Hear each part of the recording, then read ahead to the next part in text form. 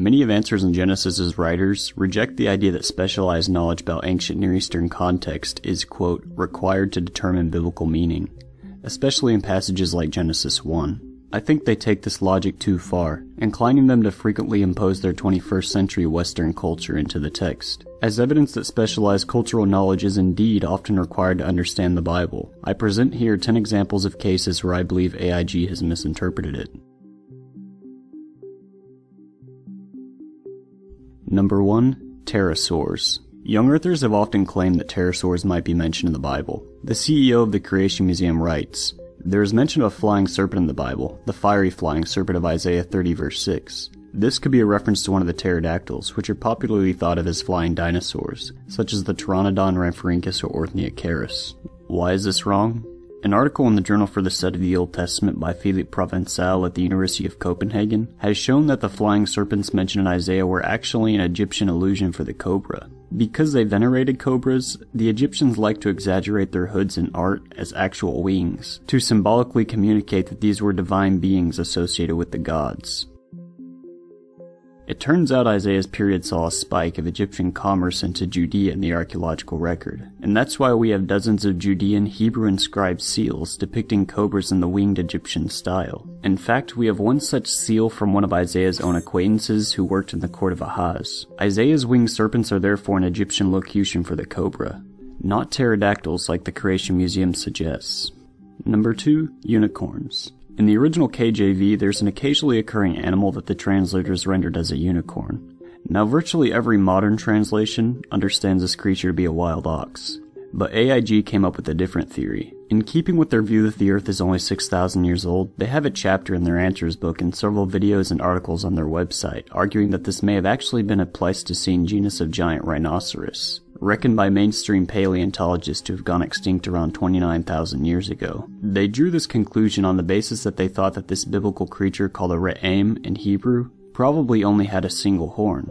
So what's the problem? Briefly put, it's the Sereyot plural construct grammar of Deuteronomy 33:17. That passage has the singular re'em linked with the morphologically plural term for horns. A single horn interpretation is therefore grammatically impossible in that passage. It's therefore a wild ox. One of the first signs you see in the Creation Museum portico claims that Leviathan may have been some sort of ancient marine reptile like a plesiosaur. This identification has become a staple in young Earth apologetics. The reasons why it's false are the following.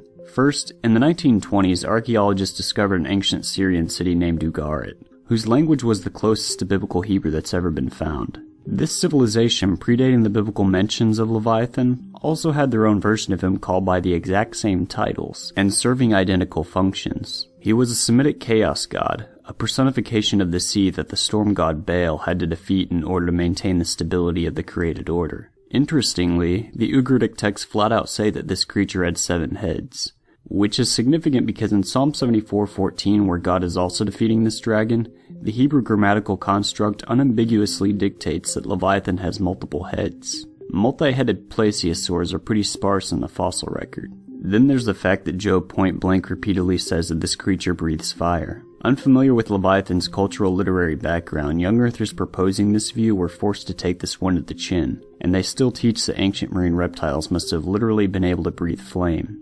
The other issue with the literal interpretation is the fact that the biblical authors themselves understood Leviathan as a mythic literary symbol. Psalm 74 says God destroyed Leviathan in the act of creating the world. If this is literally true, it would contradict Genesis 1, which never mentions such a battle. Also, it would contradict Isaiah 27:1, which says that God will actually kill Leviathan on the last day in order to usher in the new heavens and new earth. See my Leviathan video for a fuller examination.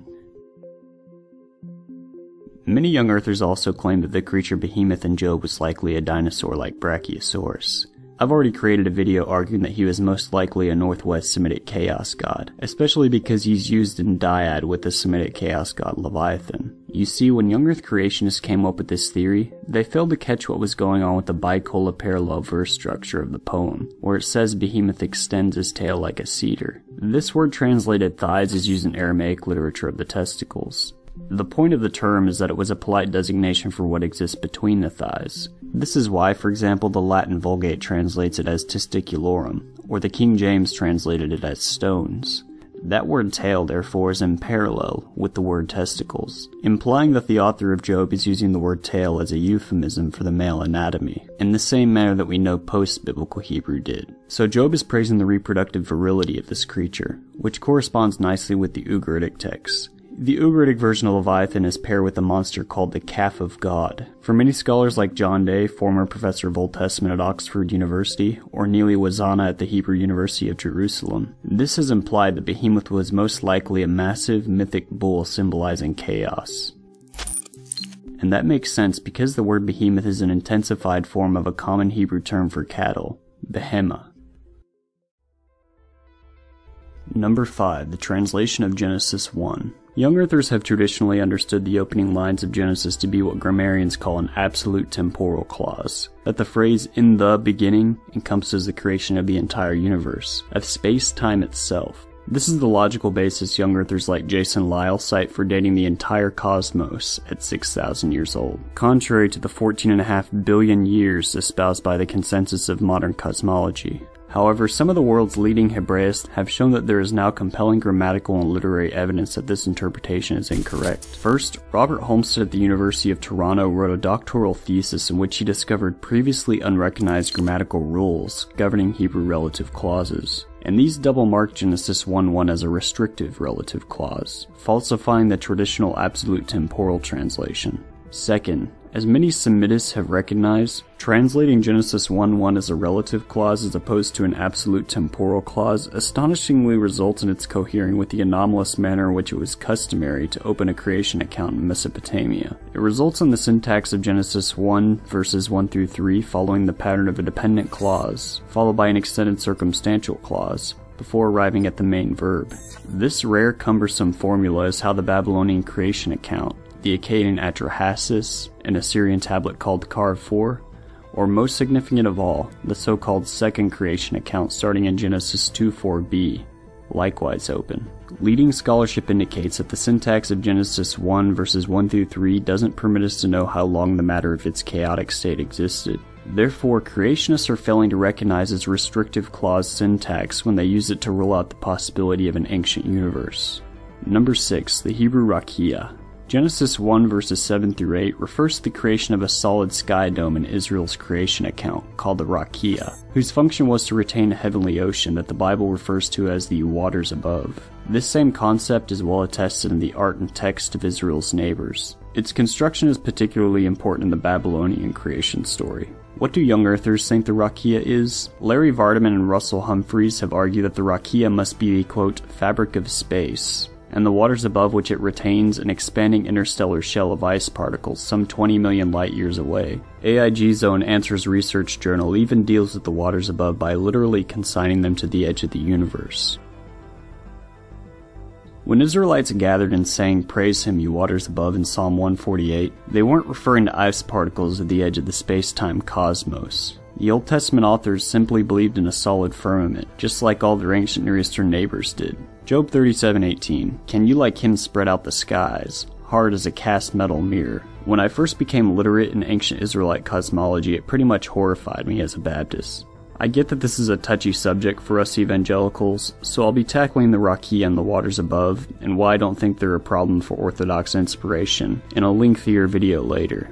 However, for now, here's a sampling of ancient Jewish and Church Father quotations illustrating that people before and during the early centuries of the Church weren't deriving an atmospheric cosmology from the biblical texts. Number 7. The 7 Days of Genesis. The Creation Museum is certainly correct that the days of Genesis 1 were intended as literal. In my opinion, from the literature, Old Earther attempts to interpret the 7 days as intended references to millions of years are extremely unconvincing. That said, my grievance is that young and old Earthers have both usually missed the primary point behind the creation days. Namely, that the 7 days were selected not to address the sort of chronologic astronomical concerns that occupy modern astrophysics, but because they were a convenient cultural symbol for the inauguration period of a temple. The construction of the tabernacle in Exodus 40 was completed in 7 stages, and its priests ordained in a 7-day process. The construction of Solomon's temple took 7 years, and it was dedicated during a 7-day festival held on the 7th month. And this temple's symbolism wasn't unique to Israelite culture either. We have 4,000-year-old cylinders from Samaria, that also detail a 7-day temple dedication feast. Or take the Ugaritic texts, written nearly a millennium before Genesis 1 was edited. They have Baal completing his house on cosmic Mount Zephanu, there's that mountain again,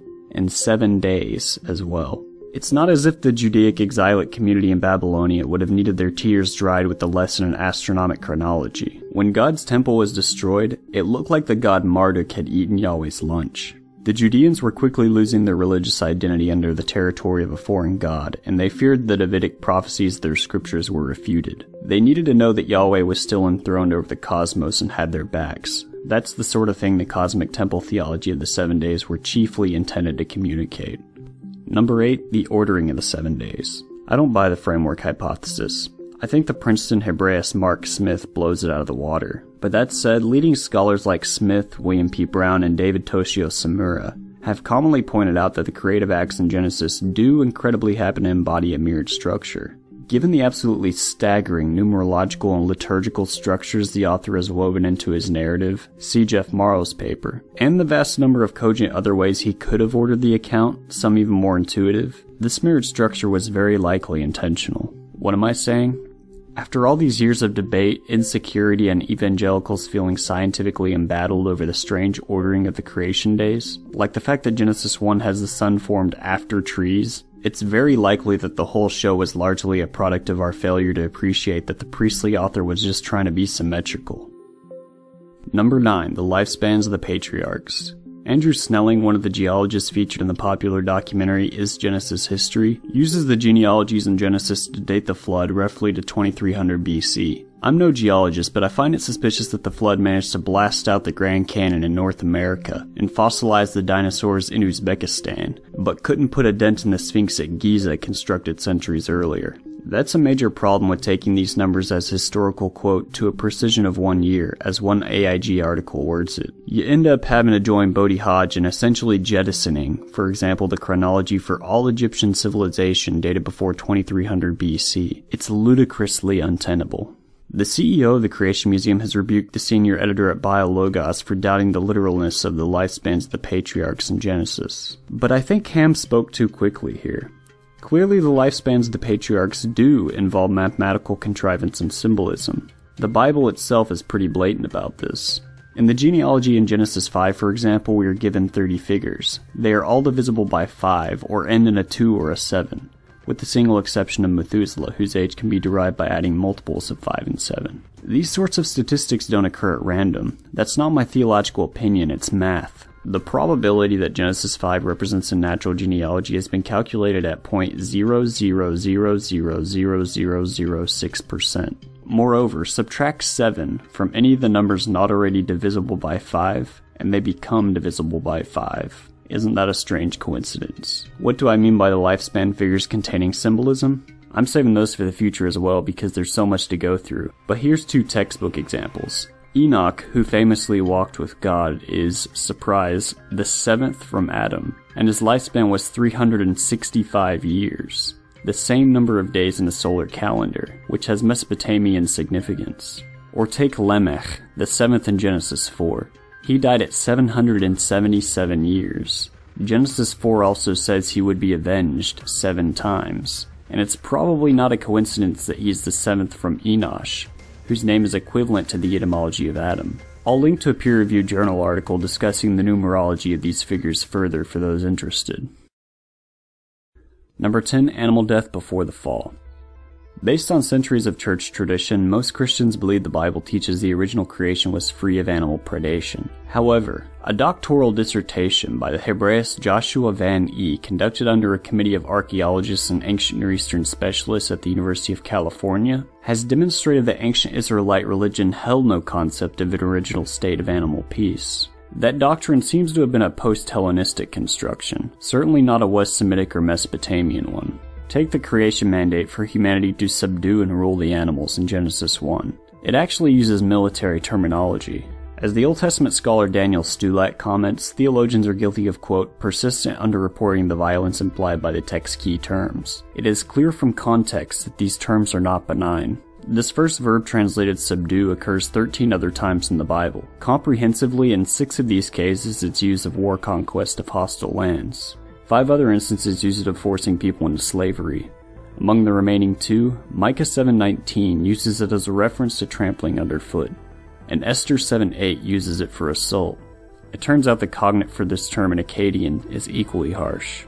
In the case of the command to rule here, the Berkeley Hebraeus Robert Alter likewise acknowledges in his notes, quote, "In most of the contexts in which the term occurs, it seems to suggest absolute or even fierce exercise of mastery. A comprehensive survey confirms this." So Genesis 1 speaks of nature originally as a foe to be conquered, with terms similar to Israel's command to militarily take dominion over Canaan. This implies an original situation of hostility between humanity and the animal world. And it's not like the curse in Genesis 3 says anything whatsoever about Adam's sin catalyzing the origins of animal predation or death. But Genesis 1 certainly isn't the only text that young earth creationists are taking their original vegetarian reading from, so you'll have to check out my longer video on animal death for the fuller argument.